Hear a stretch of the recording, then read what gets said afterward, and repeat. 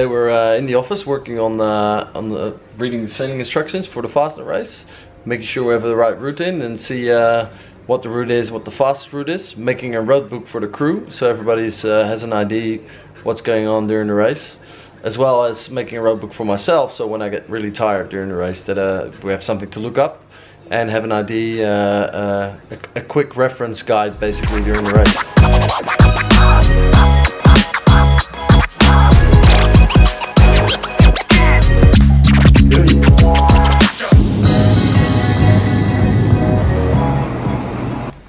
In the container now, working on some last minute updates from Expedition, see if it actually works on the laptop.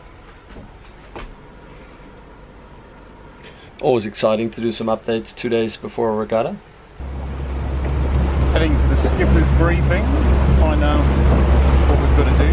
Nice limo, mate. You know, like to look after you, Kalle.